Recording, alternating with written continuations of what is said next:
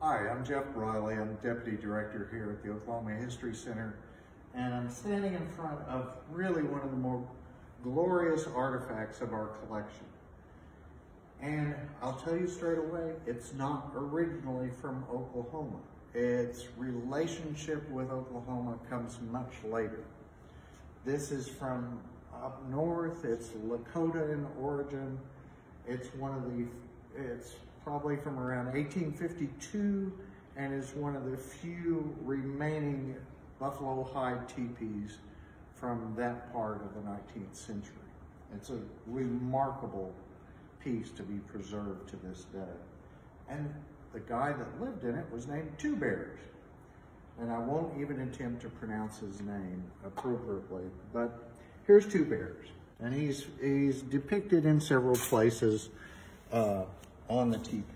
And his house here is decorated on the outside with those objects that tell stories that are related to his life. And the reason we have it in the collections of the Oklahoma Historical Society is association with one of the series of images on the back of the teepee. So we'll just take a round. There's more than 150 series of images on here, and you see everything. You know, you see bears, elk, all kinds of wildlife. There's scenes of battle, there's social activities, there's all kinds of adventure going on here. Some really clever person was looking at this a few weeks ago and said, "Oh my gosh, this is like Facebook." It's absolutely the most on-point definition I could possibly give you for what all this imagery is on this TV. A big social gathering. Now, as we've come across, we see lots of horses. And I have to admit, I'm kind of a car nut. So, you know, if this was my house, it would be decorated with automobiles rather than horses as transportation. But it's the same sort of theme. And the reason that we have this teepee is this little scene right here. So there was a young United States Army soldier who was up in the area where Two Bears lived, and they became friends. And so one day, Two Bears invited him to participate in a buffalo hunt.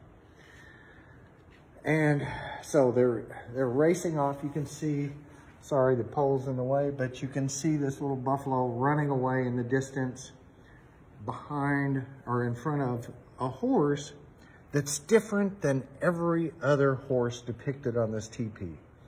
You know, they're all rather long, elongated characters. This one, you look at it, and it's got a saddle on and a bridle, and not just a saddle and bridle, but this is straight out of the manual for the United States Army. This is an Army saddle of the 1850s, and also the headgear. And underneath this horse, running towards the buffalo, is a blue coat. And that's the guy who should be riding the horse. They're running across the plains, and his horse sort of tripped for a second, just enough that he went flying off of the horse, ends up on the ground, and then this classic traditional Lakota teepee becomes a total universal guy story. You know, if the guy in our story is not fatally injured, all of his friends are going to tell this story over and over. Oh yeah, he was going buffalo hunting and he fell off his horse, and everybody thought it was so funny. And they're going to tell this story the rest of their life, over and over again. And it's going to get funnier every time you tell it. So here, it was significant enough in Two Bears' life that not only did they tell the story inside the teepee, but it's depicted here on the outside. This guy didn't get sore about it, didn't take it personal. He acquired the teepee when Two Bears got a new house, He kept it the rest of his life. And his son, who became the first adjutant general of the state of Oklahoma, ultimately acquired the tipi and gave it to the Oklahoma Historical Society. And so we have it preserved today for the people of Oklahoma.